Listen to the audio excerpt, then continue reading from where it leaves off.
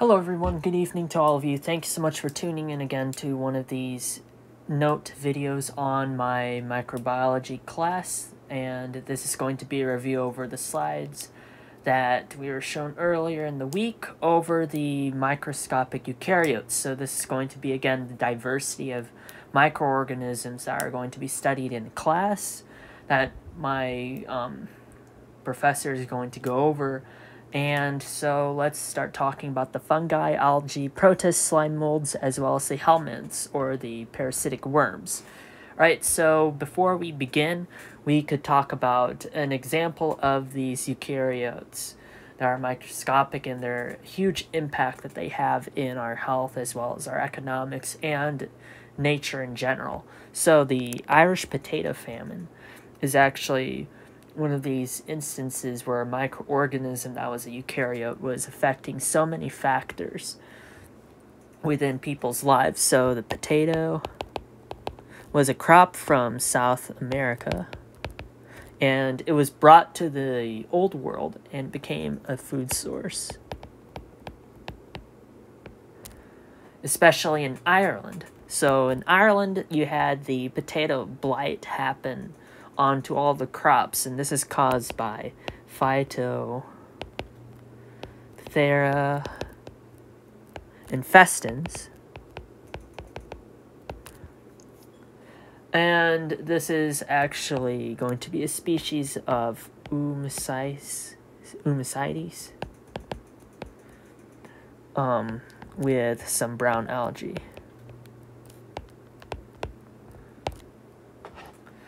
There would be some white mycelium, as well as some dark patches on the potato plant. On the tubers themselves, they would be dark and gray, and this would lead to rot. So again, bad crops. They weren't able to consume the potatoes, even though that was such a large part of the diet in Europe and the diet in Ireland. The population in Ireland basically dropped by 2 million from 8.5 million in 1844, and then in 1851 it went to 6.6. A million of those people died. 1 million emigrated elsewhere. And then by 1911, 4 million people moved out due to immigration. And again, that's just one of the aspects of how powerful the effect of microbes are in daily life and in history, with the Irish potato famine being caused by Phytophthora infestans. Alright, let's go into the content that is going to be tested on. So we need to again review on what characteristics mark all eukaryotes. So again, they have a nucleus. They will have membrane-bound organelles.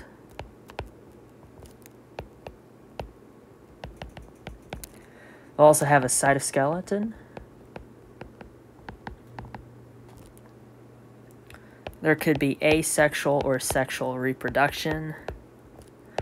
These could be in the forms of mitosis or meiosis. Usually there's a diploid that becomes a haploid stage. And then, of course, the cycle continues, so vice versa as well. The haploid gametes will fuse to make a diploid, and then that diploid usually will give rise to haploids. There's also, asexual reproduction, so maybe they'll just divide mitotically, and then you have reproduction that way as well.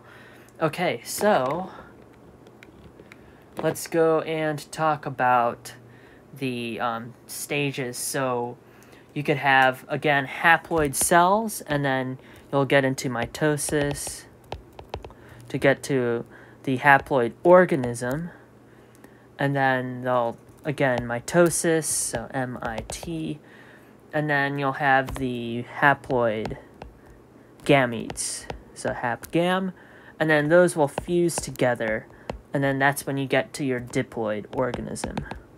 That's basically a rundown what happens. And then, of course, from the diploid organism, you'll have meiosis, and then we'll go back to our haploid cells. Alrighty, so let's talk about the first group, the fungi, or we're going to do a little bit of a dive into mycology, which is the study of fungi.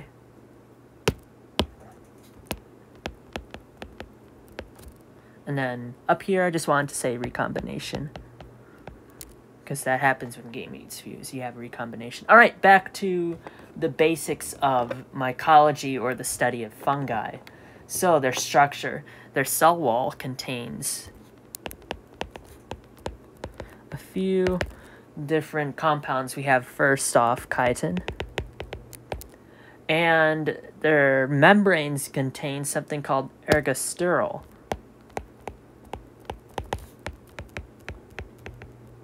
Like how our membranes have cholesterol, fungi have ergosterol in theirs. We have 3 forms of fungi. We could have single cells. Those would be yeast. We could also have filamentous fungi. An example would be mold. And then, of course, we have the reproductive or fruiting bodies. Those are mushrooms. Let's keep talking about the nutrition now. So nutrition, they're going to be heterotrophs. They're going to excrete enzymes into their surroundings to break down all the materials. To break it down, there we go. And some examples, you'll have cellulose be degraded by these decomposers, so cellulose, as well as lignin, which is wood, that will be broken down, and it would be forming glucose, and then you would also release CO2 at the same time, as well as nitrogen.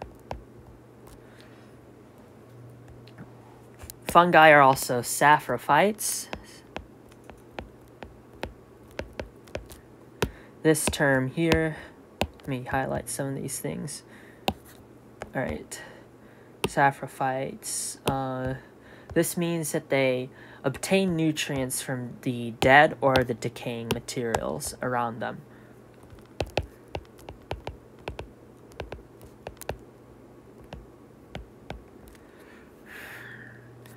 And they could also be parasitic, or they could also have symbiotic relationships. All right, so now let's go and talk about some of the groups of fungi that we might be studying for the test. So the first one, sorry about my my pronunciation, would be this one. Chytridiomycetes. This is the first group. These are going to be in the water, as well as the mammalian gut. Those are going to be its habitats. There are some parasitic ones, and these ones will affect frogs, and these are actually motile fungi. So this is unique to the chytridiomycetes. And the motile forms are going to be reproductive.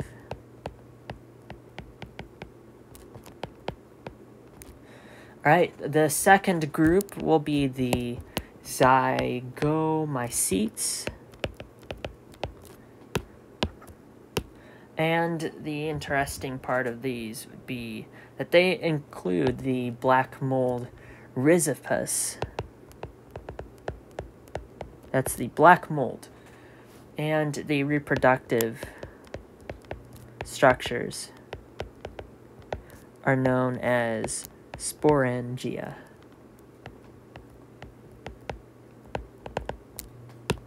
A bit of a vocab term there. Okay, the next group will be the ascomycetes. These are sac fungi.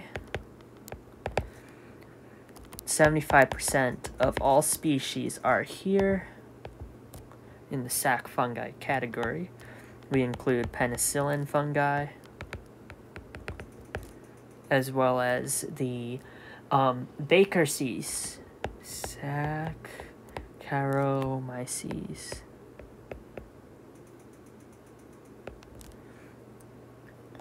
We also have morels, truffles, and lichens in this group. Alright, next we have our club fungi, or our basidiomycetes.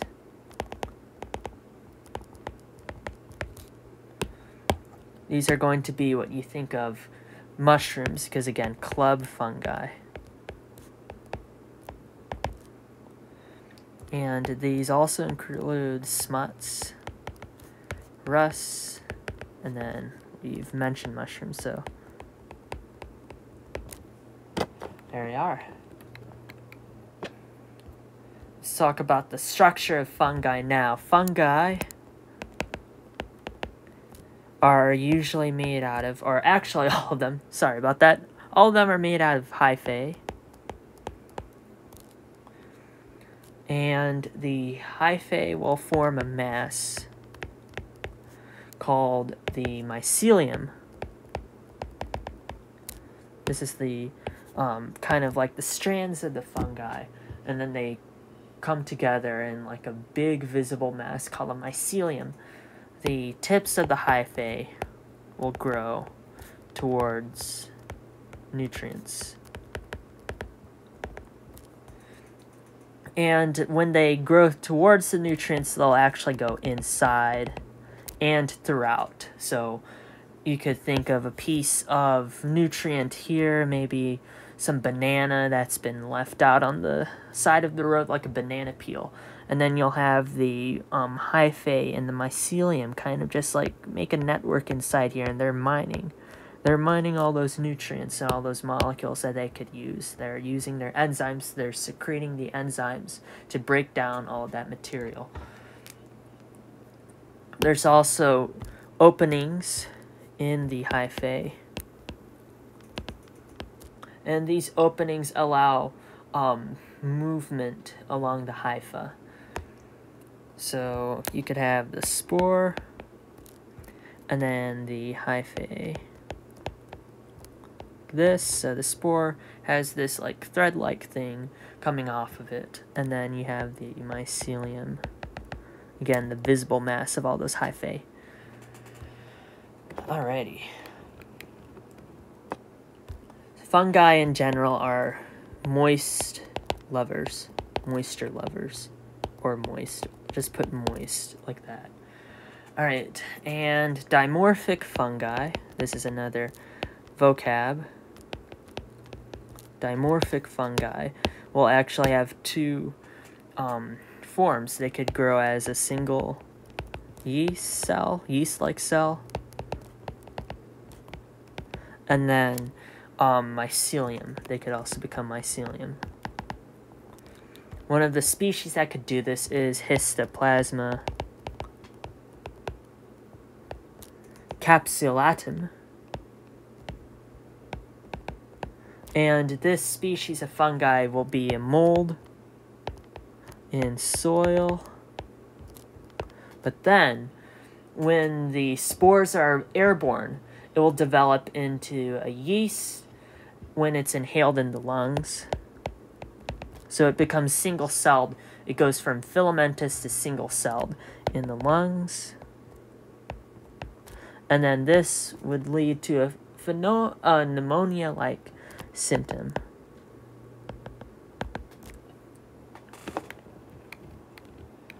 We also have symbiotic fungi.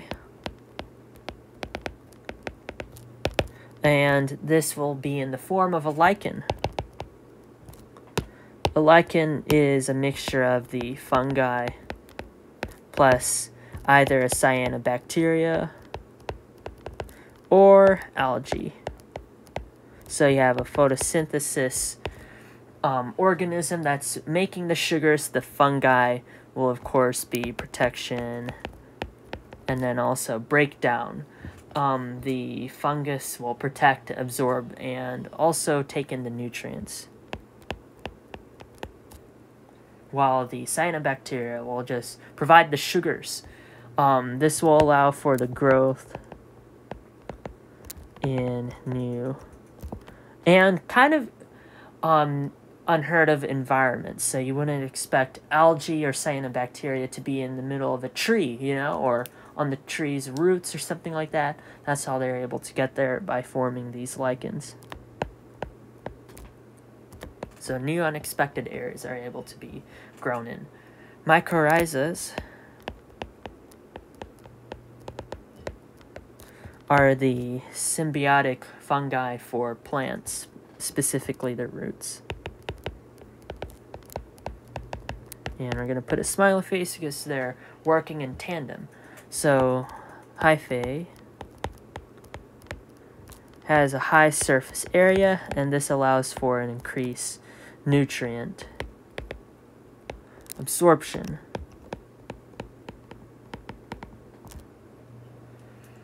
The plant then would give the fungi organic compounds. And this actually happens in 80% of the vascular plants. So a ton of them have these little fungi helping them out as well. Let's highlight some key terms. There we go. All right, next, let's talk about the reproduction of fungi. So we have to talk about the spore. These will be carried by wind or H2O, and spores could be sexual or asexual. And then these will, of course, as illustrated up here, they'll become hyphae. And when it's sexual reproduction in fungi, this will be the fusing of hyphae. Specifically, positive will fuse with negative breeding type. This is going to form something called a dikaryon, or something that has two nuclei, I should say. When the nuclei fuse, this triggers mitosis, and this will form haploid spores. Let's highlight dikaryon there. An example of fungi being able to spread to this maximum and sometimes startling fashion, kind of like in not Stranger Things, but is that The Last of Us, like Ellie, and you know, they're being hunted by the cordyceps and it's taking over everywhere. Well, fungi aren't known to take over humans, mind you, but they do spread like bamboo. They do spread like a wildfire. The world's largest fungi, or world's largest fungus, I should say, is known as the Armillaria solipedes.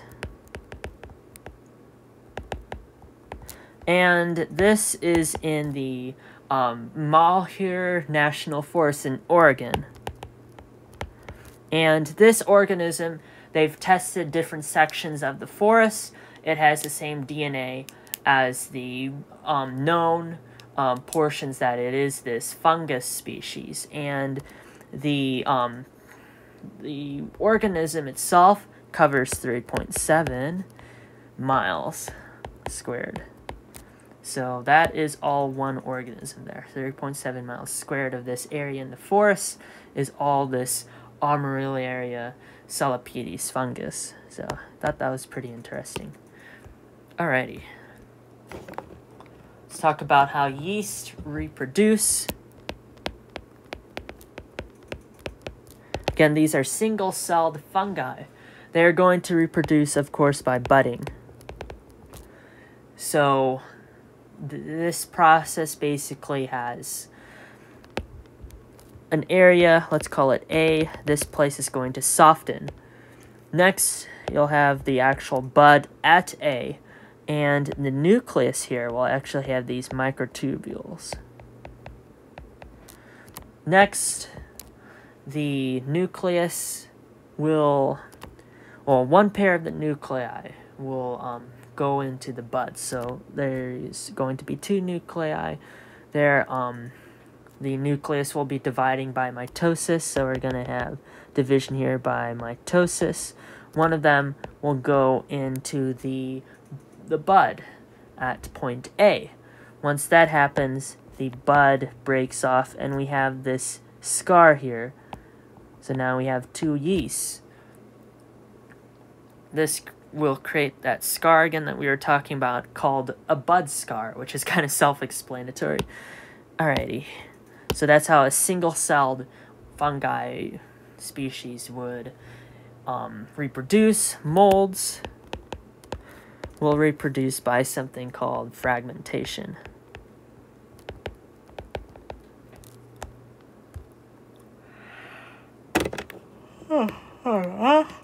The importance of fungi, they're going to be a model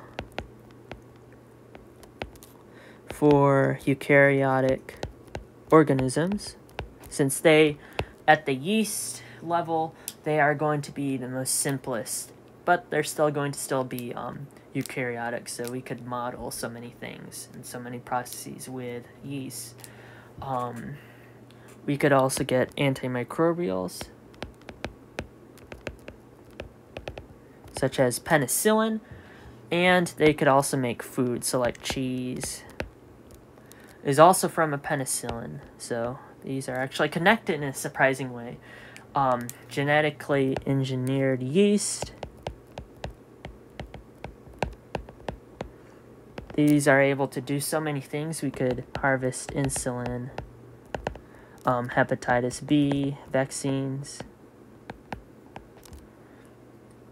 The brewer's yeast, or Saccharomyces cerevisiae, you, of course, can make wine, beer, or bread. Spoilage also does occur from fungi, so something to watch out for sure. Some medically important fungi would be the species that cause allergic shock, which could be fatal. The spores are going to be triggering asthma.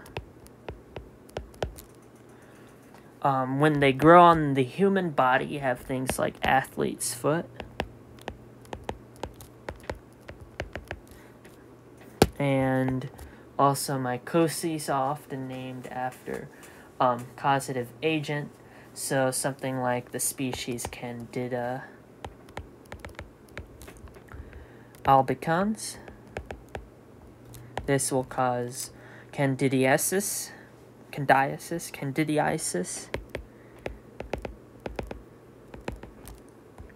And fungi make toxins.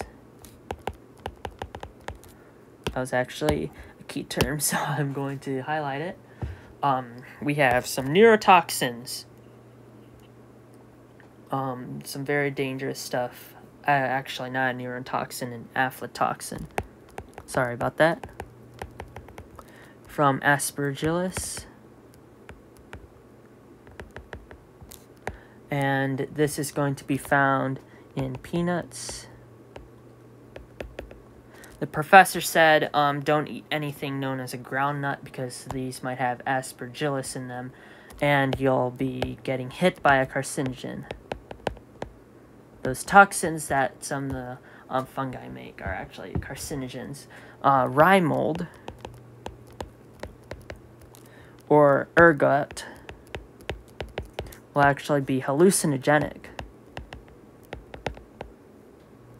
And this is connected to the Salem witch trials. Some people may have eaten the contaminated grain, And of course, unfortunately, a lot of women were unfortunately put to death during that period in history because of the hysteria. You could also get the ergot to get a purified drug. Ergotamine is pretty interesting too. Alright, let's go into the world of algae. So we're going to be switching to green to talk about algae. We are currently in the protist world, but the first one on our list will be the algae. Alright, let's switch over there. So, of course, algae are photoautotrophs. We're going to be, of course, doing photosynthesis. There's not a vascular system. So, unlike plants, unlike the general plant, they do not have a vascular system. They do have a cellulose cell wall. Red algae will actually have agar. Like from, the agar plates, they're going to have the same substance in their cell wall too. Brown algae will actually have something called alginic acid in their cell wall. There's a ton of diversity in this group. They could be aquatic, and a lot of organisms will be depending on the algae for food. They are at the bottom of the food chain. They could be micro or macro. Like kelp is a giant algae. Microscopic algae are going to be like red algae that you could see in a pond. Some of them are actually multicellular, some of them are unicellular.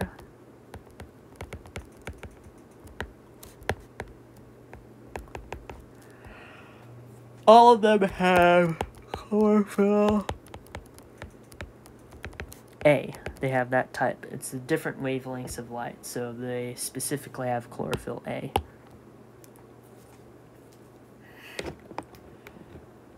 Microscopic algae include, so let's talk about the smaller algae. Microscopic, not, there we go, microscopic. Alright, so these are single cells. They have flagella.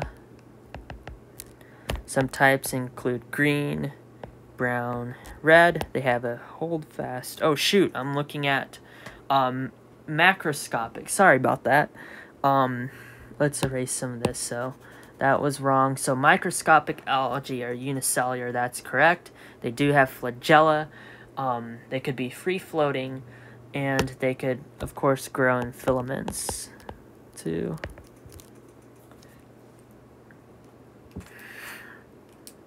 So unicellular species such as the diatoms going to be discussed here. We have the diatoms with their silicate shells, and this is going to be known as the diatomaceous earth. Interesting thing about the diatomaceous earth, you could use it for a ton of things. Nobel, the scientist that the Nobel Prize is named after, he actually used diatomaceous earth when he was trying to make TNT. So he would have nitroglycerine and then mix the diatomaceous earth together, and he was able to make explosions. That's just a little bit of trivia there. The silicate shells, of course, are the diatomaceous earth. They could have colonies, especially in the genus Volvox. They could have colonies from 500 to 60,000 individuals that are flagellated. So they have two flagella. Diatoms, again, we were talking about that. They have silicon dioxide, a silicate, into their cell walls. the deposits are mined for that earth, and they are going to be a filter medium, as well as they're going to provide matte finishes for paint. All right, now let's talk about our macroscopic algae friends. Gonna have to highlight adventitious earth, diatoms. That's also important. Okay, macroscopic, not micro, macroscopic algae. These are going to be multicellular, green, brown, red. They have holdfast. That's like an anchor. And they also have something called the stipe, or a stalk. And these are going to have blades for photosynthesis. So think like kelp. That's a type of macroscopic algae. The medical importance of algae would be the indirect toxins. We have algal blooms. And in this situation, here the algal bloom, the dinoflagellate, will create something called a red tide. And then these are going to be from fertilizer runoff, untreated sewage, as well as warmer temperatures. The Eukaryotic species will produce the neurotoxins, saxitoxin and goniotoxin, and some of these are the most potent non-protein poisons known. The two that they make, so saxi and goniotoxin.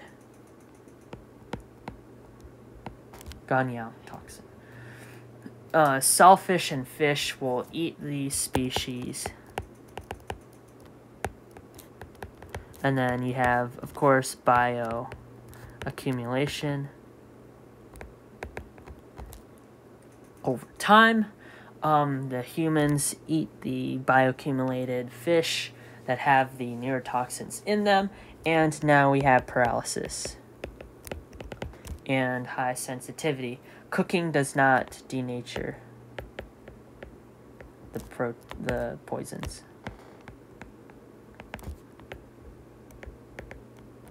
Very scary. Very scary stuff.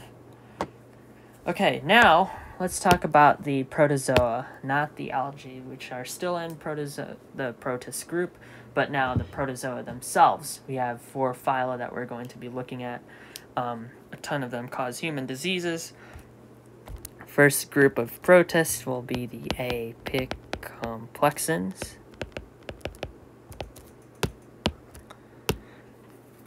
These have an apical complex at one end. This helps them penetrate the hosts. And one species would be malaria.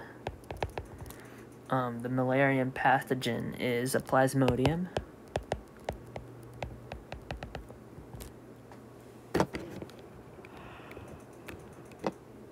Talk about the diplomonads and the parabacillids.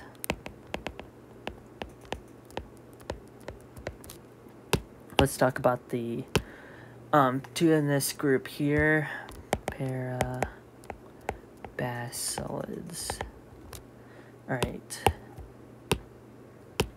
They're grouped together because they are flagellated and no mitochondria. It's very unique. No mitochondria. They're also asexual reproducers. These diplomonads have 2 nuclei. They like low O2, so decrease in O2. we have the Giardia species or genus, Giardia limbia, that causes diarrhea. And then parabacillids, these are inside hosts. And sometimes they could actually be beneficial for like termites. This allows them to eat cellulose and break it down.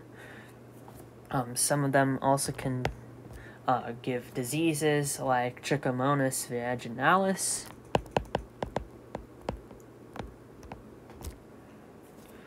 Kinetoplastids are another group. Kinetoplastids will be a single large mitochondria. And one of the species is the Trypanosoma brui, which is African sleeping sickness.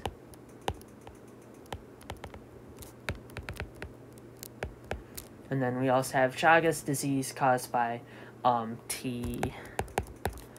cruzi. Those are two pathogen examples there. We have a flagellum as well, kinetoplastids.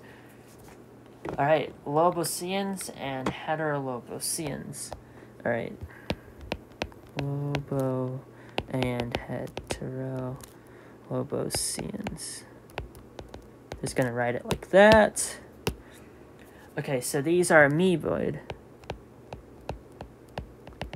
And they're very flexible. Loboceans will extend and retract the pseudopods. However, we are going to also have the heterolobosans, and these are going to also have flagellated cells or flagellated forms. We have a species of Loboceans or a genus Entamoeba histilaca that is going to be the diarrhea pathogen. And then on the other side here with the Heteroloboceans, we're going to have the Naegleria fowleri. And this is going to be the brain-eating amoeba. So kind of like a zombie. So we could draw like a crazy zombie here. So that's what they kind of do at the same time. They want brains, these amoebas. There's a person in Arkansas that got one of these recently as I'm making this video, according to the professor in class. Don't drink out of hoses or stagnant water. That's how you get the brain-eating amoeba, which is a Heteroloboceans. Alright, so now we could talk about the structure of all these protozoa. No chloroplasts, cellulose, or chitin. Foramifera, however, these will have calcium shells. This specific type of protozoa will have those calcium shells. This will create limestone. And usually we could group the protists by cilia, flagellate, or pseudopod. So again, that's how they move. They could move through cilia, flagella, or using pseudopods. The habitats. Well, these are going to be free-living and aquatic. They're decomposers. Some are parasites. Zooplankton is where you find a ton of these. And since they're zooplankton, they're actually going to be one level up from our algae. And then, of course, sun. The energy goes from the sun to the algae, and then the algae are eaten by zooplankton, and then it just goes from there. They're also in the soil, as well as in plants or animals, and they are predatory. They eat the algae or other bacteria and archaea, I guess. They eat prokaryotes all the time. Alrighty. The White Cliffs of Dover are actually going to be from the protozoa. Could just write Cliffs of Dover. And then they're white, so Albion meant a word referring to the limestone there. The limestone Isle, that's what they called England back in the day. Albion. Very fancy. Let's talk about the reproduction of protozoa. It's extremely complex. And you could also have multi-host systems. Polymorphics are found in a lot of the protozoa. This basically means that it could be a trophozoite, which is the feeding form. And then you could also have a cyst, which is the resting form. They're kind of like endospores. When the environment gets better, the cyst becomes a trophozoite, so it could utilize all those nutrients that might be in the area.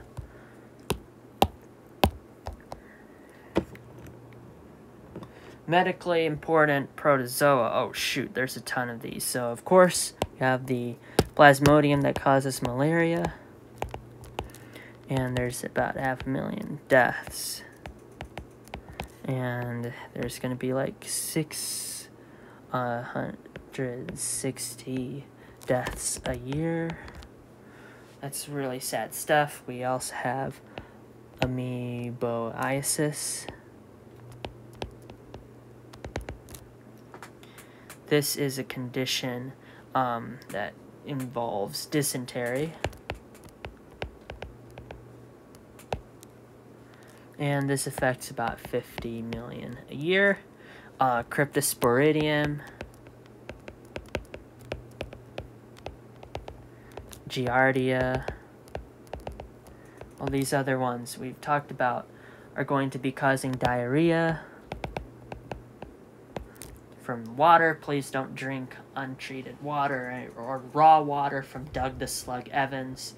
All the scammers are just promoting really bad gateways for bacteria and protozoa and all these other disease-causing things to affect you in your life. Please do not drink untreated water.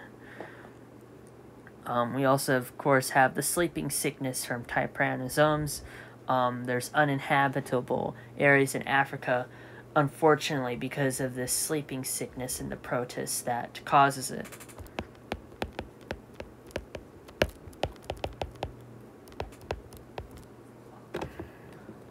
Alright, let's talk about slime molds very briefly. Alright, mold, you might be thinking, oh, mold, that's a fungi. No, these are something else. These are going to be cellular slime molds. And their vegetative form is going to be a single amoeba. This is cool. They could transform. These are like transformers, kind of. Food will decrease, and this will create a slug. And sometimes you could also have a fruiting body. But at the same time, some of them also just make spores. Very interesting. Okay, oomocytes. Oomycetes. Sorry about all these pronunciations. I'm just butchering all of them. These are going to be water molds. They're going to have white threads on decaying material. They're, of course, going to use the digestive secretions. They have cellulose in the cell wall, not chitin. That's why they're not a fungi. They're going to be causing blight, mildew, all those bad things for crops. Right now, we're going to talk about the squirmy wormies, the helminths. This is like tapeworms, flukes, all those things. Roundworms, oh my goodness, I do not, personally, these are my least favorite. Okay, so again, we talked about round worms, tapeworms, and then also flat worms or flukes. They are invaders of the host tissues.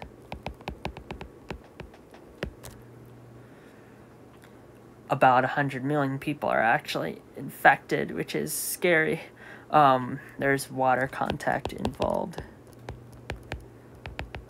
And then, of course, the digestive tract. And then also the skin. Those are the means of contacting the helminths, but you do not want to do that. Those are their routes of entry, so please be very careful. Alright, so first let's talk about the nematode. Sherita bancrofti.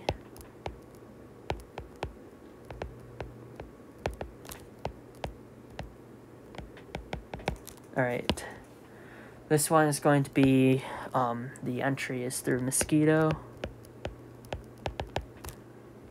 And they're going to block the lymphatic vessels.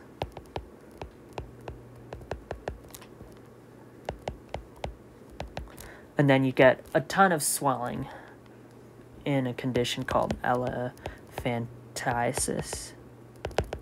That's a ton of swelling. It's very painful. We also have another nematode here, so I'm going to just do that. We have Onchocerca volvulus. This is going to be flies. That's the mode of spread. 18 million people are affected. This is going to be inflammation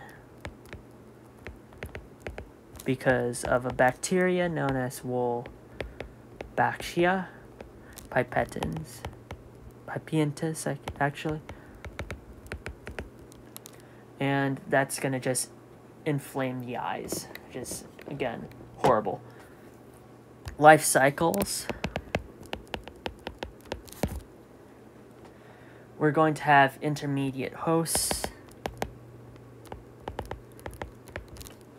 These are going to be like the snail for a fluke called Schistoma myceni. This is where they're just going to grow. And then we have, of course, the let me get back to my place here, the definitive hosts. And these are going to be key terms. Definitive hosts. This is where reproduction happens. Of course, that's going to be a human. There's also a dead end host, which also could be a human, but in this case, the infection by the parasite will normally complete its lifestyle in another host. So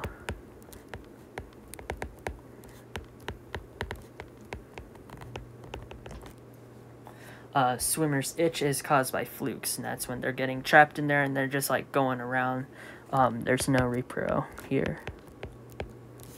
And a dead end host. Right, roundworms, again. These are going to go into the digestive system. Type of them would be the Ascaris genus. This is going to cause ascariasis. This is a very common roundworm disease. They're free-living, they're parasitic. Their digestive tract goes from mouth to anus. That's a complete gut. Alright, roundworms are covered. Let's go to the nematodes. Again, just another word for roundworms, but there's one in the brain from feces contamination. So the person was eating wild grasses in Australia. The nematode that had eggs was usually a parasite for carpet pythons, but she had some of those eggs, I guess, on the grass. And now she had this worm in her brain, which was unfortunate and also horrifying at the same time. It happened August 28th of 2023, so actually this year as a recording, a few months ago. Okay, tapeworms. These are horror shows as well. There's a person, as of recording, they're on TikTok. They ate a fish that had a ton of tapeworms, and it was not pretty. They are extremely parasitic. They're flat. They could go up to 1 meter. They actually look like ribbons. They're going to absorb nutrients from the body, through their body, the proglottids. Those are little segments. That's what they're going to use to absorb. The scolex has suckers and hooks for attachment. And it's basically just a little nutrient thief that it's going to just be there and it's going to drain you of your vitality. And they're just going to start reproducing. The farthest proglottid is where the eggs are. That breaks off. The feces go out with the eggs. And then that's how they spread. They're in undercooked meat.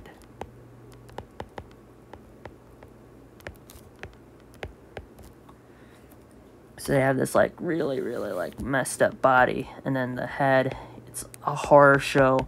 They have like these weird barbs. And then they have like these socket looking things. It is so messed up. Dude, like tapeworms actually freak me out. So do worms in general. Please make sure your meat is cooked well and you're, practicing hygiene. You do not want these. All right, flukes.